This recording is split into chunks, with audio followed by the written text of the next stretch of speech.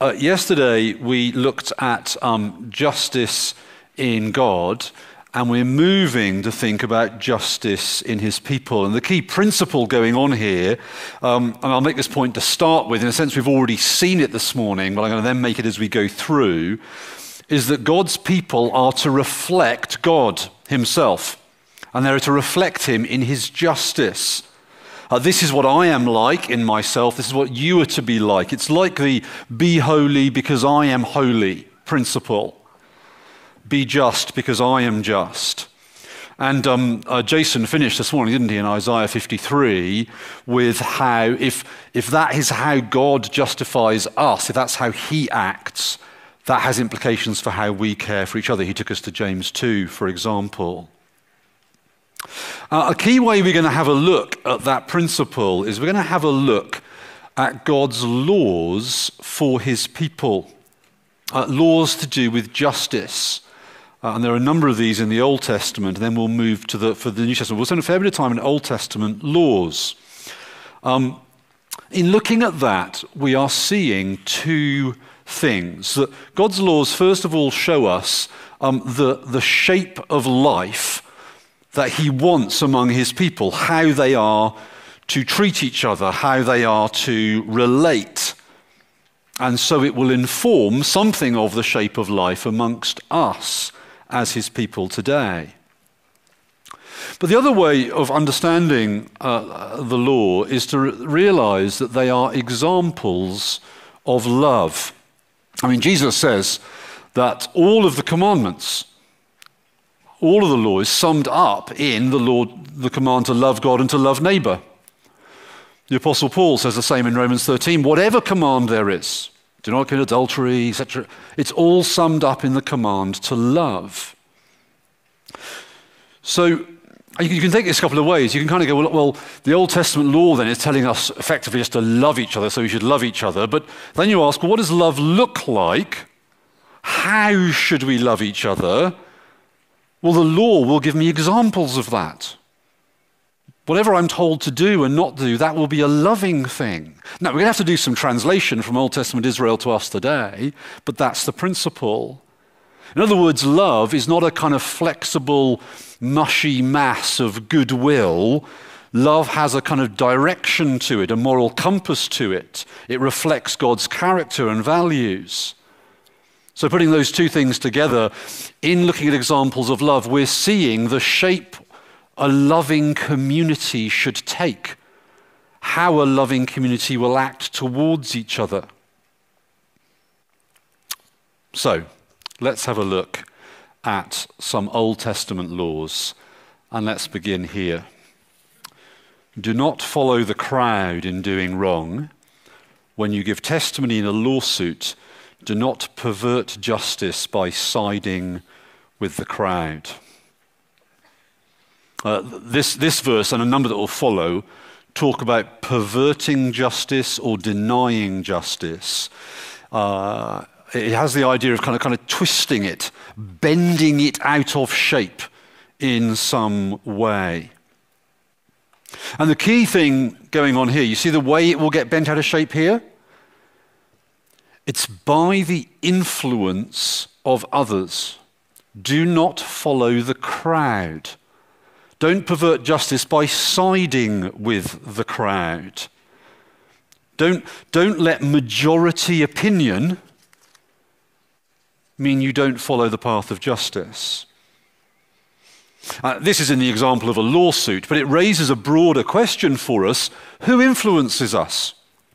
Who influences our decisions in church life? All the variety of decisions we make about how we treat people in church and what we do in different situations, could the majority opinion twist things somehow? Second example. Do not deny justice to your poor people in their lawsuits. Again, denying justice is the same word actually, perverting, twisting justice. This is in a lawsuit again, but it's more literally just a contention or a dispute.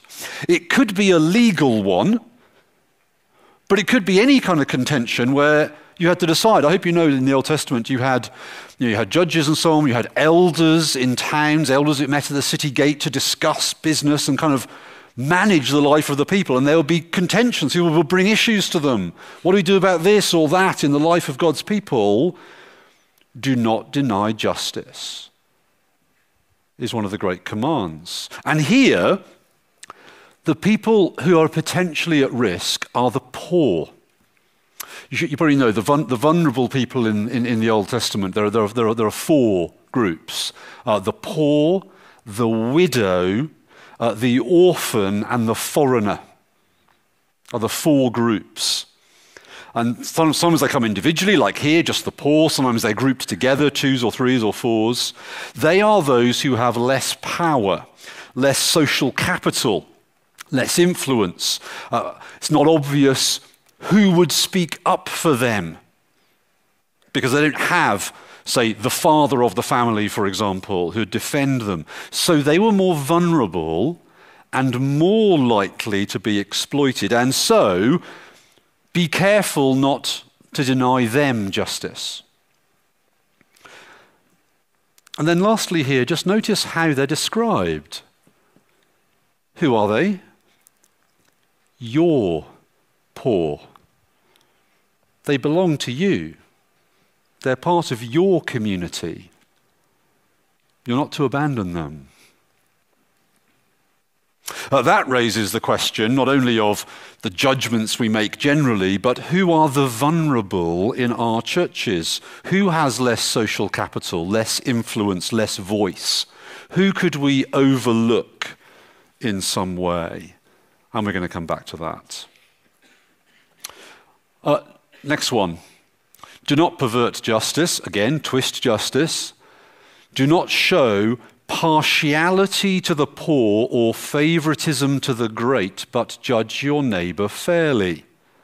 So again, similar broad command, don't pervert justice. But now, how might it happen?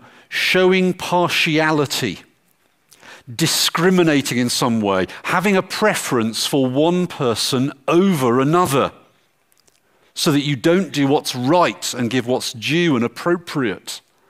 And here the example's given both ways. You could be preferential to the poor or to the great, the rich, the powerful, the influential. Most commonly in the Old Testament, the warning is asymmetrical. It's the poor, the widow, the vulnerable. But God doesn't want preferential treatment of any kind. And so it finishes with judge your neighbor fairly, literally in righteousness. Notice again, it's your neighbor. Similarly, we hear Moses talk about how he entrusted judgment to judges. I charged your judges at that time. Hear the disputes between your people and judge fairly, righteously. Whether the case is between two Israelites or between an Israelite and a foreigner residing among you, do not show partiality in judging. Hear both small and great alike. Do not be afraid of anyone, for judgment belongs to God. Judge fairly, righteously. Do it whether it's two Israelites or an Israelite and a foreigner. No preference for the person who is kind of relationally closer to you, the person who's been in the church a longer time, the person you know better or whatever it is. It's framed positively, judge fairly, and then negatively, no partiality in your judging. No regard to the person, small or great, insignificant or significant. You know, we sometimes say justice is to be blind, don't we? You may know on the law courts in London, there's the scales of justice, and there's a blindfold.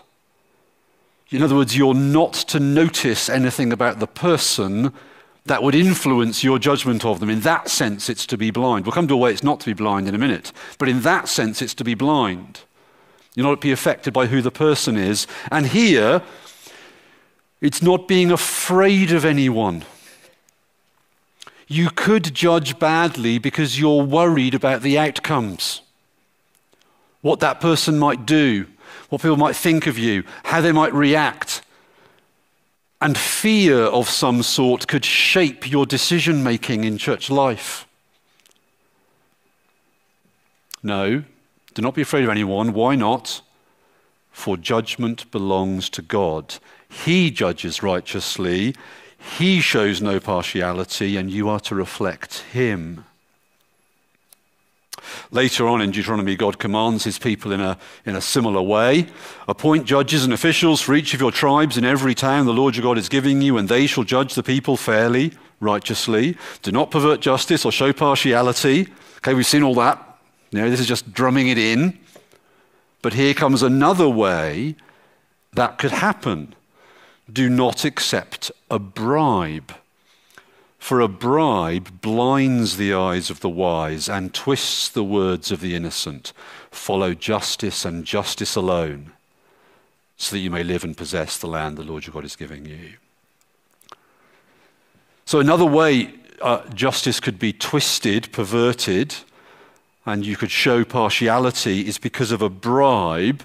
And this is where blindness could be a bad thing. You see, a bribe blinds the eyes of the wise. It means they don't look clearly at the truth of the matter.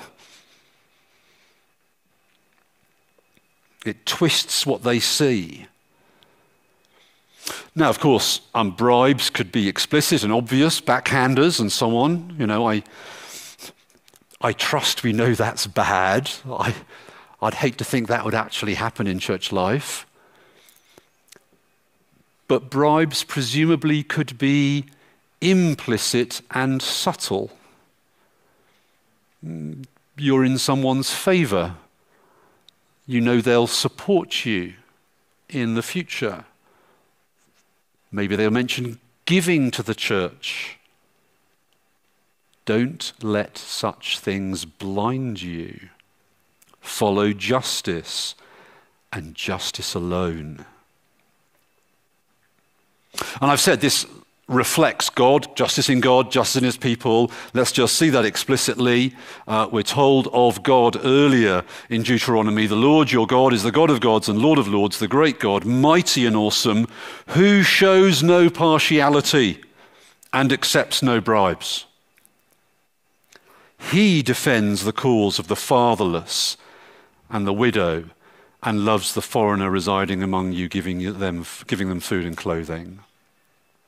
This is why you act justly. God does it. God doesn't ever show partiality. He defends right causes. You're to defend right causes. Last one. Do not deprive the foreigner or the fatherless, the orphan, of justice, or take the cloak of the widow as a pledge. Okay, so don't deprive them of justice. We've seen that. This time what I want to show you is the reason. Remember that you were slaves in Egypt, and the Lord your God redeemed you from there. That is why I command you to do this. As slaves, they were treated unjustly. They were the oppressed. They were the vulnerable. They were exploited, and God had compassion on them and rescued them. Now they are to treat those in their community who are vulnerable the same way. Our care of the most vulnerable and seeing that they get justice says something about how well we understand God's grace to us. There is a quick overview of some of the Old Testament laws on justice. Let's do what we did yesterday. If you were here, have some moment for reflection. Discuss with your neighbour what strikes you from those laws. What hits you, what do you think is important, significant.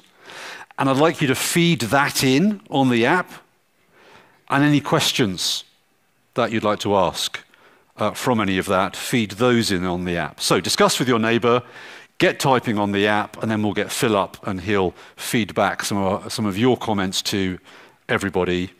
Go for it. Okay, folks, let's draw back together. Thank you very much for your conversations. I hope that's been helpful amongst you, and then sending some of those in. And Phil is going to either report back on your comments, although he's told me it's mainly questions. And let me just tell you what we're going to do. Having done this, we're going to have a look through a bit more Old Testament, then some New Testament, and then we're going to reflect again. And so we'll try and have more time for Q&A there, and that might be where we're landing a bit more in church life. So this is a staging post, but we'll do some questions. We'll see how far we get. Phil. So what I'm going to do today is I'm not going to delete any to clear the cache. So I'll leave them all in the approved, and you can see what people are asking. You can upvote them if it's a question that you particularly want asking, and we can do the most popular ones. So in terms of comments, our culture picks sides before it knows what actually happened. We mustn't show that partiality in any direction. Very good. What strikes me is that God is... Oh, hang on, that's disappeared. It strikes us how contemporary the implications are. Yeah. What strikes me is that God is asking us to remember our times of suffering, times when we suffered injustice. Yeah. What else have we got here? Struck by the command not to follow the crowd and the implication that the crowd can pervert justice, perhaps even when it sounds like they are advocating justice. Yeah, that's very contemporary, isn't it, in terms of a very loud voice of a large crowd. And they could be right. We're not to dismiss them, but we're not to follow the majority necessarily to make right judgments. We have a brackets, not very memorable, close brackets, phrase in church life. We want the weakest voice to be able to speak out against the most powerful person if they experience injustice. Yeah. And it's based on all this. That's very good. Well done for you and your church in embodying that. Translating into the New Covenant, where we have heart-driven spirituality instead of legislated, generosity is a driving principle behind this. Yeah. Struck that some groups are more likely to be disadvantaged and need protecting. Yes. Striking that all these issues were present among God's people and need addressing. God is a realist. He knows what the human heart is. He knows that the human heart is prone to injustice. His laws help protect us from sin and folly. He also knows our pressure points, bribery, fear, and partiality. Helps warn us about them through his law. Isn't that well done? Well, isn't that great? God's a realist. He knows how we'll be affected. He knows we'll want to go with the majority.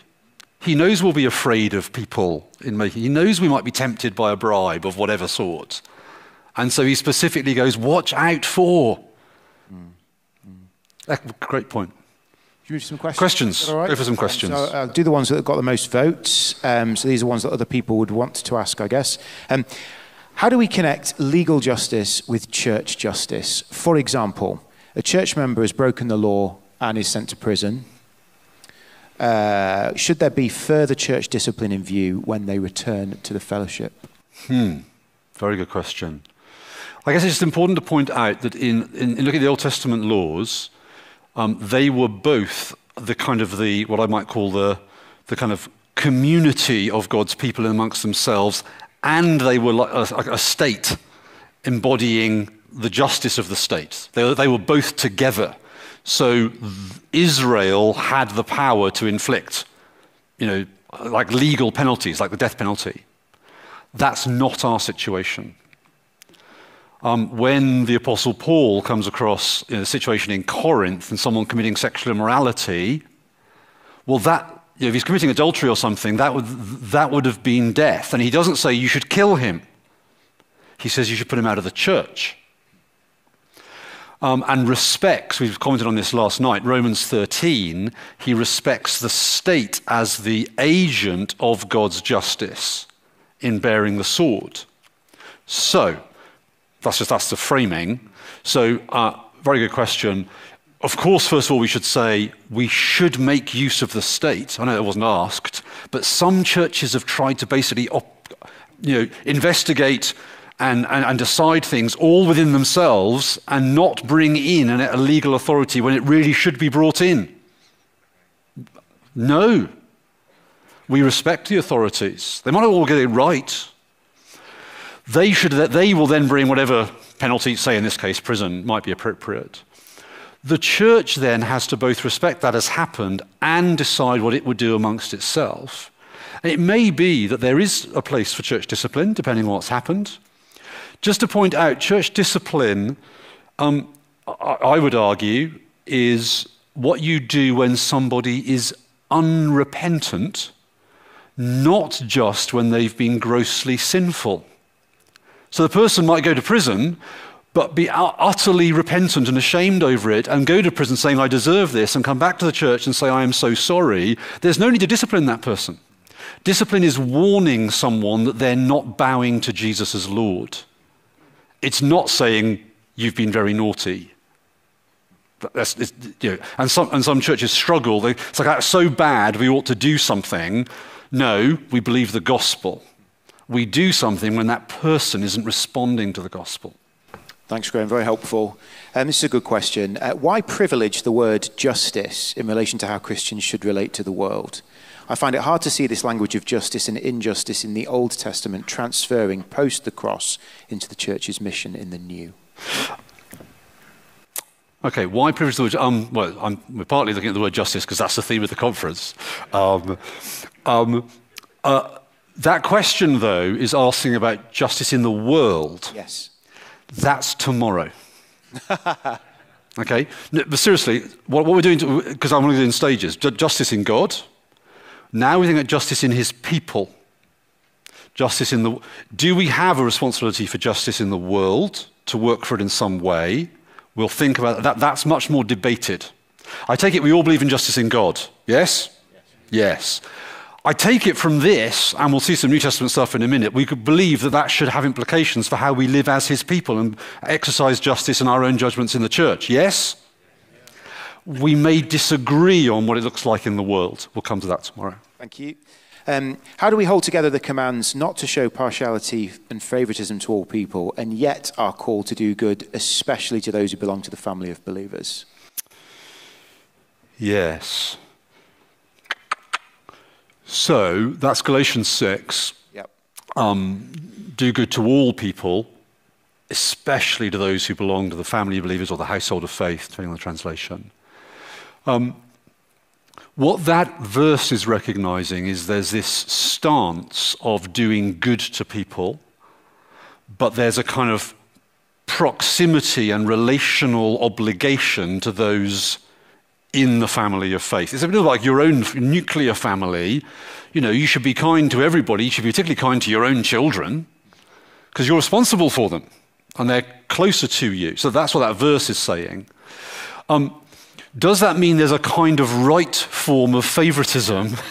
In a sense, yes, in that we look after our own people.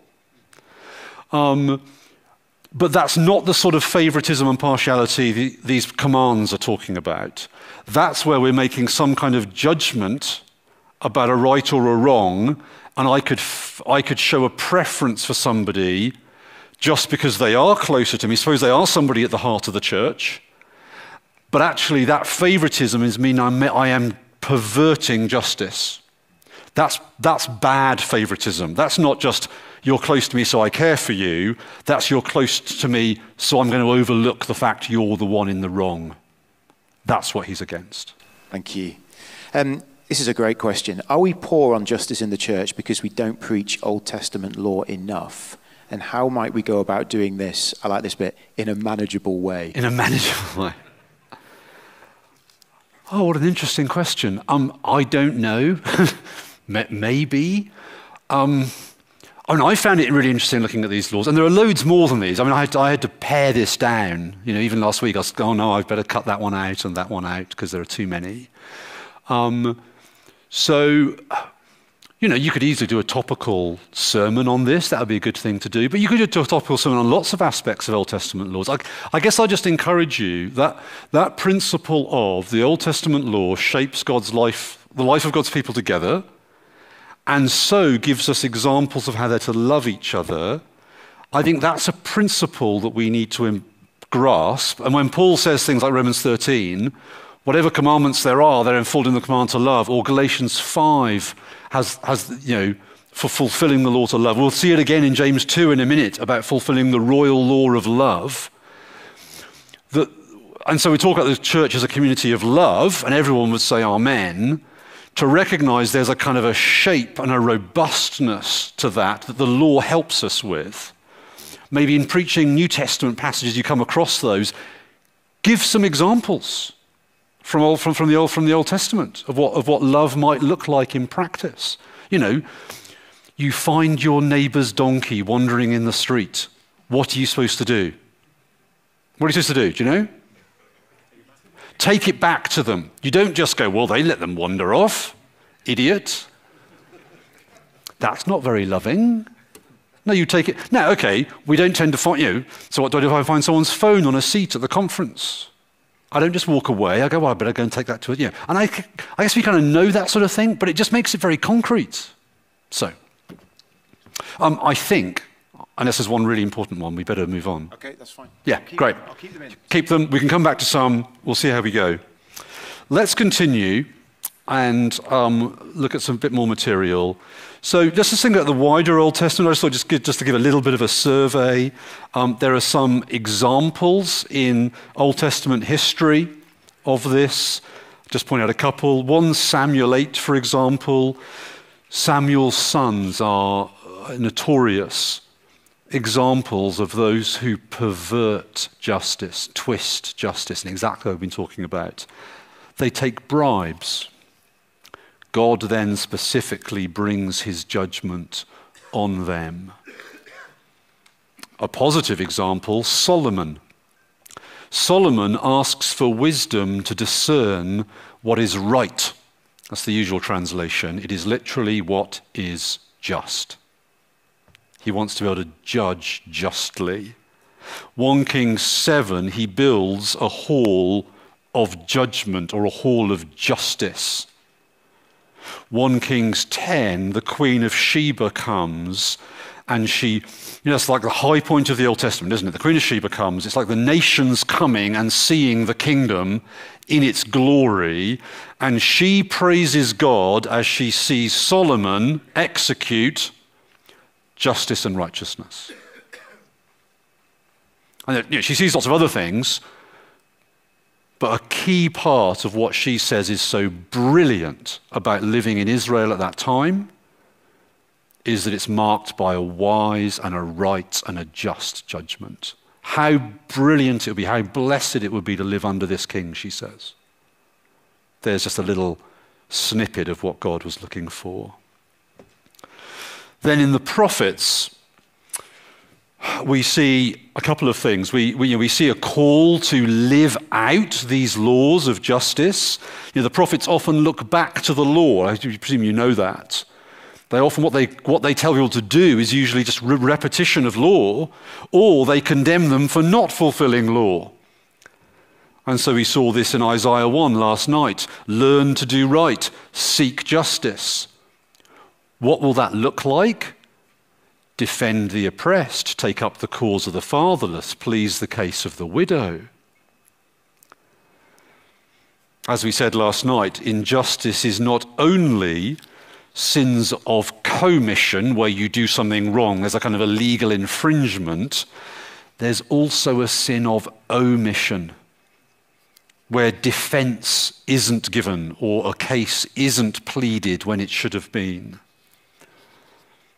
And the prophets are full of accusations against injustice. We saw some of those last night. Let's move on to the New Testament. Just briefly, a couple of verses which I think you'll know, but I think having covered some of the Old Testament law, when you read them, they have a different sort of resonance, or a deeper resonance. So, James 1. Religion that God our Father accepts as pure and faultless is this, to look after orphans and widows in their distress, and to keep oneself from being polluted by the world. It's like the cause of the fatherless and pleading the case of the widow. Similarly, the Apostle Paul says in Galatians about talking with the other apostles, all they asked was that we should continue to remember the poor. Again, it resonates with that Old Testament emphasis. Our churches should have an appropriate care for those who are poor, for those who are more vulnerable. The other theme that resonates hugely is that of favoritism. So, this is James 1. We'll just go through it in a few verses. It begins, "My brothers and sisters, believers in our glorious Lord Jesus Christ, must not show favoritism."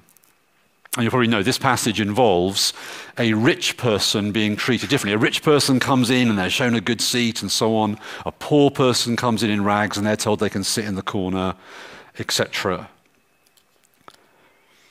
Now, I take it it's just worth pausing and you read that and you kind of think, what were they thinking? That's awful. Presumably, they didn't think that at the time. Presumably, for whatever reason, in their culture and their background and their thinking, that was okay. They weren't doing it going, we're acting terribly here. And so the question we have to come to in a minute is, in what ways might we show favoritism and just not get it? Because I don't think they got it. James says you mustn't show favoritism. And he goes on to say, if you do that, have you not discriminated and become judges with evil thoughts? You've shown wrong discrimination. You've treated that person differently to that person. And you've passed judgment, but it's like an evil judgment or a twisted judgment. And then he goes on to say, you've dishonored the poor. You've not shown right regard for that more vulnerable person. But then he sums up at the end of the passage, if you really keep the royal law found in Scripture, love your neighbor as yourself, you are doing right. But if you show favoritism, you sin and are convicted by the law as lawbreakers. Takes us back to where we started. The law gives examples of love. The law can be summed up in this royal law to love your neighbor. But if you show favoritism, you're breaking the law. Favoritism and discrimination is unloving. Last example, in Acts 6. It doesn't mention the word injustice, but I think that's what's happening. The number of disciples was increasing, and the Hellenistic Jews among them complained against the Hebraic Jews because their widows were being overlooked in the daily distribution of food. Hellenistic Jews are those with a Greek background and probably Greek speaking, Hebraic, Jewish, probably speaking Hebrew and so on.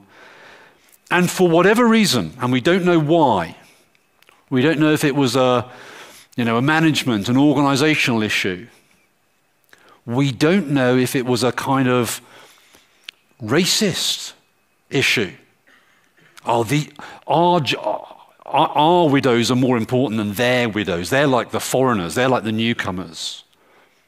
We don't know if it was a unconscious bias issue. There's something going on, but they just don't quite see it. But there's the inappropriate overlooking of a vulnerable group. Who might that be in our churches today? Let me sum up, and then we're going to reflect again together. What are some of the key issues we've seen? Well, first of all, to put it positively, we want right judgment and action in our church life. I mean, church life, a lot of things in church life involve, our teaching and our preaching and our discipleship and our evangelism and our prayer and so on. But as you live life together, you make multiple decisions. I've been in pastoral ministry for over 25 years. I can't remember the number of things you end up deciding from in a sense quite trivial things.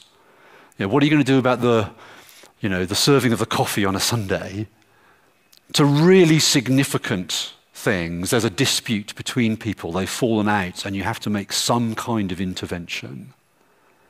Multiple decisions, and in all of them, we want right judgments and action, fair judgments, judgments in accordance with God's righteousness, not affected by any of those other issues that we've been mentioning. Secondly, we want care of the vulnerable. We've seen that along the way. The poor, the widow, the foreigner, those who could have less social capital, less voice in the life of the church. Who are they? If I don't even recognize who they are, I probably will overlook them without realizing. And then how might I mitigate against that in some way?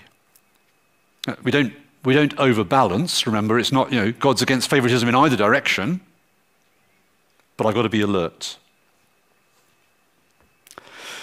Then there is the dangers of favoritism. Where might we show that? Who might we show it to? The people we like? The people we get on with better? The people who are more influential? The people who we feel are supportive of us? Where might we discriminate against people? Maybe consciously, maybe without realizing. And within that, there's the potential for being influenced. The pressure of popular opinion, the temptation and pressure of the subtle bribe or threat. Yeah, and you've probably heard these sorts of stories, but I know of churches where there's been some decision about it's a building project, it's a new staff post, it's a church plant or whatever it is, and somebody says, you better not, or you'd better, and my giving is on the line for it. I mean, I can't believe it in a sense that someone would actually say that, but I know that has happened. But as we said earlier, it could be much more subtle than that. And God knows us well enough to know he needs to warn us. So, there's my attempt at some key issues we need to be aware of for justice in the church. With your neighbour, one question: what areas of application can you see in your church? Have a chat with a neighbour again. Please feed in some examples using the app. Please also ask some questions, and we can come back to some of the questions we didn't get to earlier. So a few minutes chatting with your neighbour, and then we'll call back together and we'll have some time for discussion. Go for it. Okay, let's draw back together. And Phil tells me lots of stuff's been coming in. So, Phil, some comments, some areas of application, and some questions. Let's go for it. Okay, so let's see. Yeah, a comment here. Some church members withhold their service in ministry if they don't like decisions made, and in this way they can be bribing, essentially. Yeah, I think that's the. I mean, it's a kind of, if you won't play it my way, I'm taking my toys and going home. And got to continue to love those people and care for those people, but not let that kind of implicit threat or action shape how you make your decisions. That is a form of bribery or threat. We want to be equipping saints for works of service. Perhaps that can wrongly lead us to overlook those who we feel have less to give. Yeah, thank you. That's huge, isn't it? And look, there are going to be all sorts of wisdom judgments here. Who you invest time in, who you maybe give training to, and so on. I don't think it's wrong that you say, I met with someone one-to-one, probably gave him more time than I might have given many other people in the life of the church. But because he had particular potential, he's actually taken over from me as pastor. Yeah, well, wonderful. But that should never be to the neglect of others.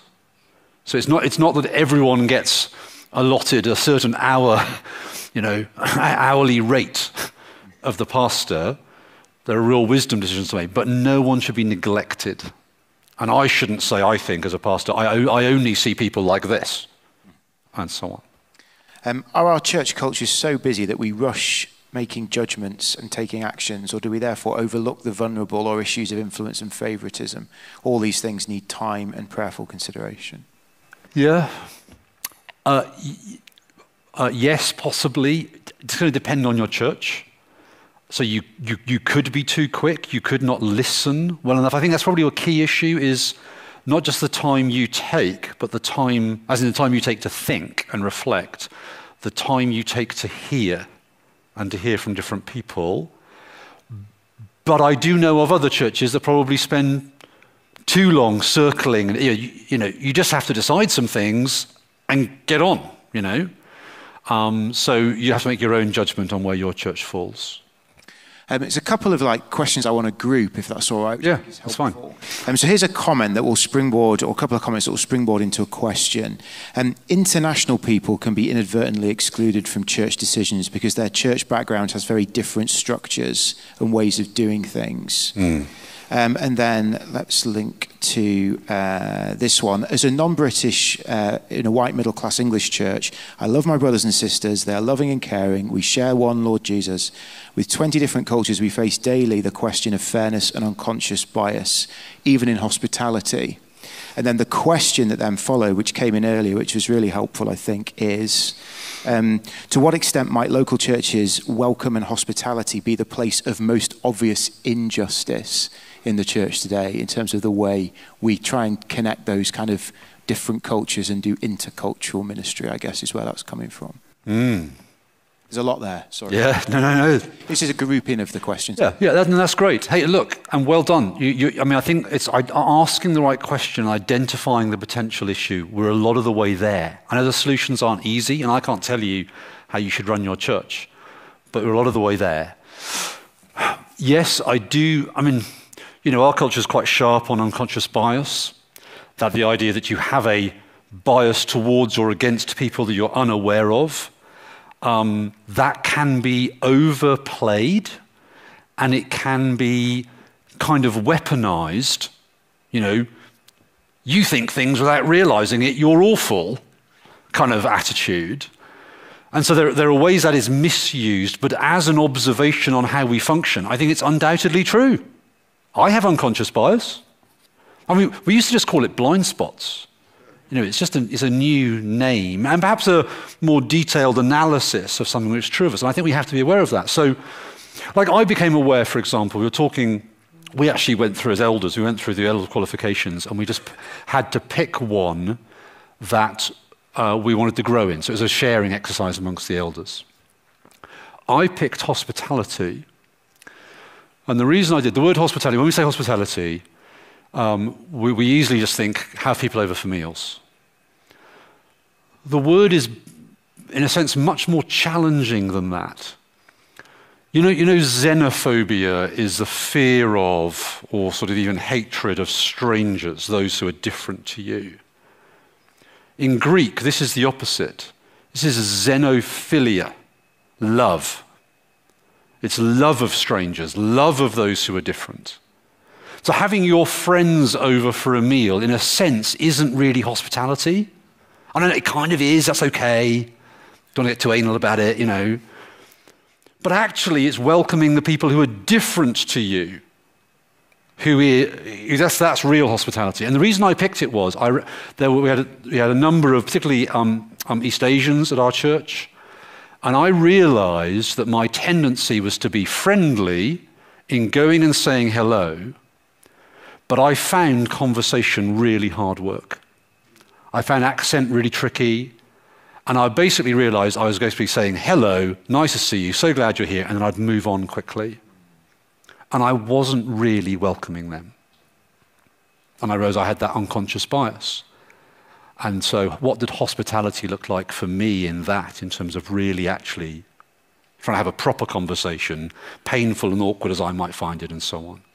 So I think in there's lots of potential for those being the groups that we could discriminate against. In another church, it might even be that's the group that gets overly focused on, and maybe it's the elderly white British who are overlooked or something. You have to assess that. Reflect on your church and ask that question. Thanks, Graham. Linked to that, there's another kind of grouping of questions, which is really about how pastors and pastoral ministers use their time.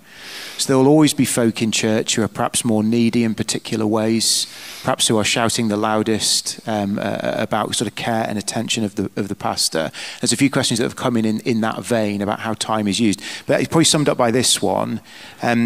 Time with my members seems very unfairly distributed. Is that just realistic? Or do I have to look out for those who don't clamour for my attention? And how do I do that, I guess? Yeah, well, again, well done. Great question. And in asking the question, you're a long way there. As I said earlier, I don't think it's that we kind of go, I've got this amount of time, I've got this number of members, and they all get an equal allowance. I just don't think that works. Plus, we mustn't be overly pastor-centric in this. I take it we believe, at least, well, I tell you I believe, first of all, I'll include you in this, we believe in plurality in leadership. So it's not just me, if I'm a pastor. And secondly, we believe in the body. So my big question is, are people cared for appropriately? Not, are they cared for by me? That has to be a key. And in one sense, my job is to oversee the life of the church to make sure that is happening. Now, if I then only ever spend time with certain sort of people, that could send its own message. That could be unhelpful. I could avoid certain people. So there could be injustice in that and discrimination in that. But it's not that I have to just share my time up equally. But within that, I think one key thing to point out, those who don't shout, I think that's a really good question. If you're a church leader and if you do this sort of thing, I used to take our kind of attenders or some members' book, I'd pray through it.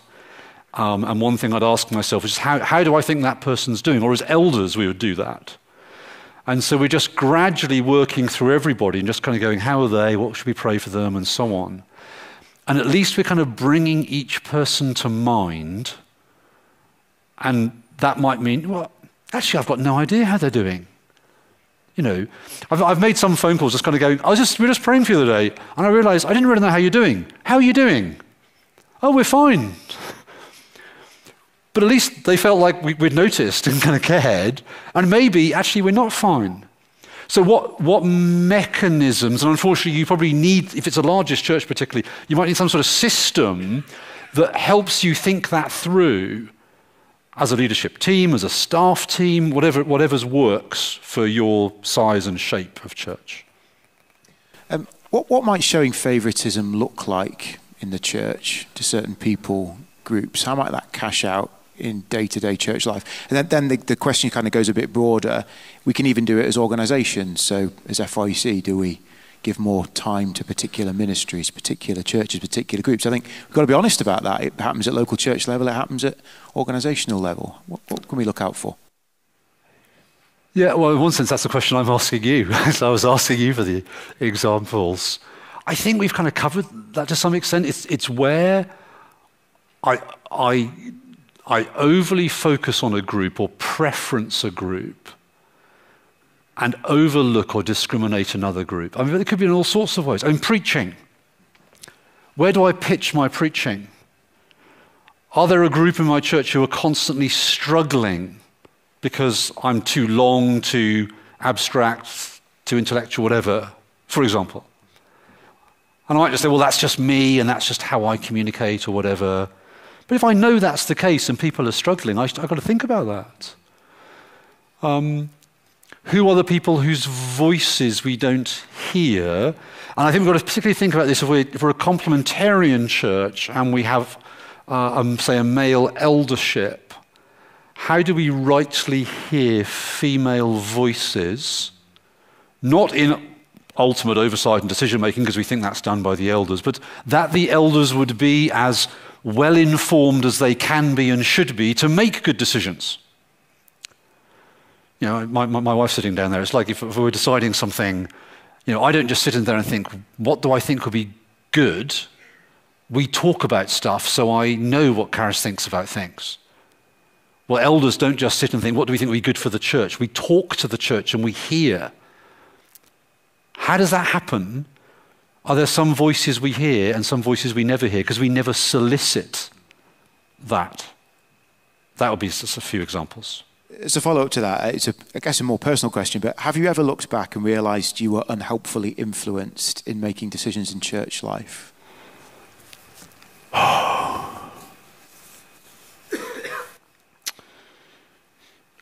Yes, and I think there are probably far more than I'd realise. And it's probably a combination of things. I think of one example. It wasn't just as simple as being influenced by somebody. An awkward pastoral situation where I look back and I realise I should have. You know, I spoke to the person concerned. I said a few things. I didn't say anything wrong. I think I made a wrong judgment, but I didn't say. I think probably explore as much as I should have done. And there were knock-on. It was somebody whose parents were in the church. I should have gone and spoken to the parents.